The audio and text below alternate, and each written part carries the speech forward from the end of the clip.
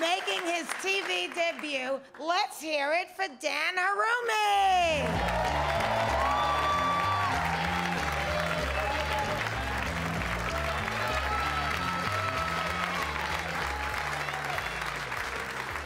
Thank you, thank you.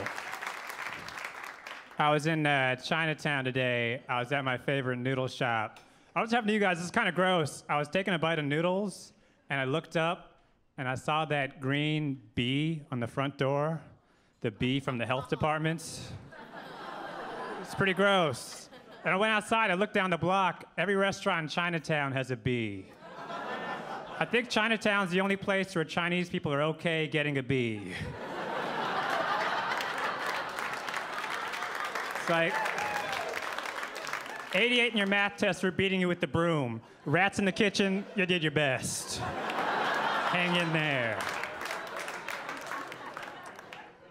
A little bit about myself. I carry a backpack with me everywhere I go. I'm one of those guys, I gotta carry a backpack because I like to eat snacks and I'm on the move. It's weird though, sometimes I'll end up in a restaurant by myself. I won't know what to do with my backpack. Like, I don't want to put it on the floor because I think it'll get dirty, but I also don't want to put it in the adjacent chair because then it looks like I'm on a date with my backpack. It's like, I'll have the Caesar salad, she'll have pencils. Boom. Cute joke.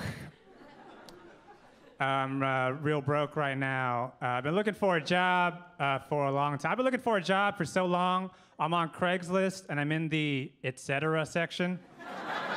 I don't know how to describe this job I'm looking for. I'm just looking. I'll take what's there, I guess. If you go into the etc. section of Craigslist, there's always an ad for sperm donor. They just know at some point you're going to be desperate enough to donate sperm. I've been looking at this ad for months. Like, am I this broke? Do I need money this bad? Finally, the other day, I broke down, like, you know, I do need the money. Clicked on the link, opened up the sperm donor website. First thing on the sperm donor website is a list of requirements to be a sperm donor. Requirement number 1, you have to be 5'9" or above. I'm 5'7". I don't know if you guys have ever considered jerking off for money and then found out you weren't qualified for it. That shit hurts. It's like, if you do qualify to donate sperm, you get like $1,500 a month or something crazy. It's okay, fine. Maybe my sperm's not worth $1,500, but how about food? Right? A chocolate chip cookie, some orange juice. I just jerked off in a doctor's office. Give me some gum. I got some thinking to do. Like I said, I'm 5'7", which is average height. When I was growing up, though, I was always hoping I was gonna be like a big, strong dude. I wanted to grow up and be a big, strong. Now as I'm getting older, I'm realizing there are drawbacks to being a big, strong dude. Like, if you're a big, strong dude, everybody will ask you to crack their back. No one will ever ask me to crack their back. The thing is, though, I'm also not like a tiny person, so you're not gonna ask me to walk on your back. I'm in that nice middle area where I can't do shit for your back. I can recommend a chair, probably. I know a good chair. Need some money. One thing you can do in New York City, if you need money, you can work as an extra in movies and TV shows. That's what I do. They really treat you like shit when you're an extra in New York because they have so many people to pull from. I've noticed the only time I ever get treated well is when I know they need an Asian guy. All of a sudden, my stock price goes through the roof. It's like, the thing is, there's only like a handful of Asian actors in New York. Like if you're ever watching like a movie and you see like 5 Asian guys in the background, one of them is me.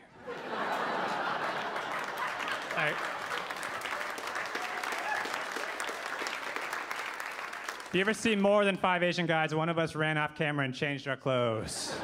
We're hoping you don't notice. It's like, hey, you can fire us, but you're gonna have to CGI this karate scene. It's gonna get expensive. Actually, last summer, I was an extra in a big Hollywood blockbuster movie. They made me sign a non-disclosure agreement, so I can't tell you guys what the movie was. So let's just say it involves turtles.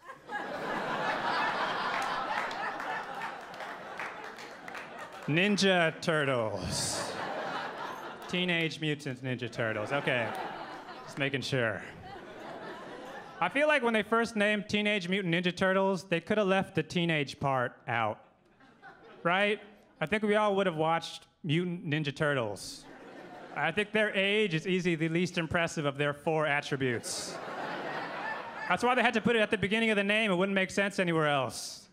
It's like, hey, did you hear about these mutated turtles? They learn martial arts.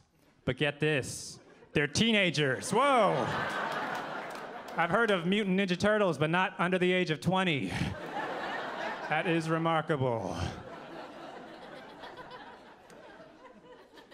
I don't know, it's, being in New York and being broke is hard. Moving to New York broke was even worse. I remember looking for an apartment. Looking for an apartment with no money in New York is horrible, it's so expensive.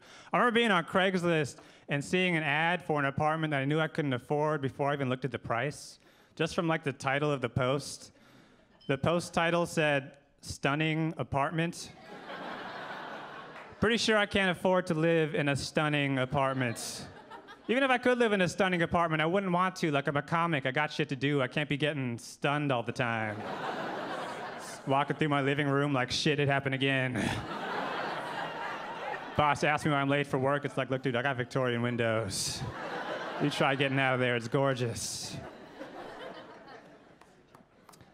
I don't know, I was at the grocery store the other day. I saw they were having a product recall for my favorite granola bar, which I had just eaten an entire box of. Hence my trip back to the grocery store. I don't know what listeria is, but I think the cure for it is eating 6 of those things in succession. The thing is, with product recall never really resonates with me because just the wording of it. Like, when I see recall, I think, like, remember? Like you recall something? So, like, the headline is like, Toyota recalls Corolla. In my head, that's just like a bunch of guys at Toyota like, man, remember the Corolla? That was a hell of a car. I don't know, I'm 31 years old. Thank you. Drink water, guys. 31 years old, but I'm still learning things I should have learned a really long time ago. Like, I just found out what a la carte means. Some of you guys are tensing up because you also don't know what it means. Let me save you some time. A la carte means you order the thing and you just get the thing.